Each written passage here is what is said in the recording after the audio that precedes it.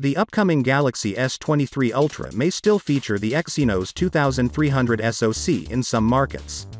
We know for sure that Samsung will exclusively use the Snapdragon processor in the Galaxy S23 lineup, and now we're getting some really interesting information about this chipset and its capabilities. It's too early to be sure of what exactly Samsung's next Galaxy S23 flagship phone series will offer, but market watchers continue to speculate. Qualcomm went to TSMC instead of Samsung Foundry to make their chipset, and that alone made a world of difference. Samsung is finally bringing a new 200-megapixel ISO cell sensor. That is not just megapixel bump for the camera, it has much more features. I think Snapdragon 8 Gen 2 coming with the Galaxy S23 Ultra is stronger enough to handle the 8K video recording on this 200-megapixel sensor. Optimization plays a big role as seen in my speed test between the S22 Ultra and the 14 Pro Max, where despite Apple claiming their chipset is 40% faster than the competition, it failed to beat the S22 Ultra in normal day-to-day apps and games. The exynos 2200 may have been underwhelming doesn't mean Samsung's chipset division has given up, and there are plenty of signs to suggest that Samsung is now developing the exynos 2300 chipset.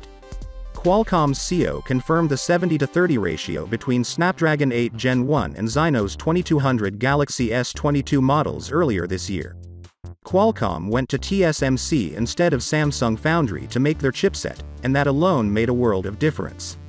Assuming this is true, and if history repeats itself, it's possible that customers in Europe will get the exynos 2300 chipset inside the Galaxy S23 while most of the world will get the Snapdragon 8 Gen 2.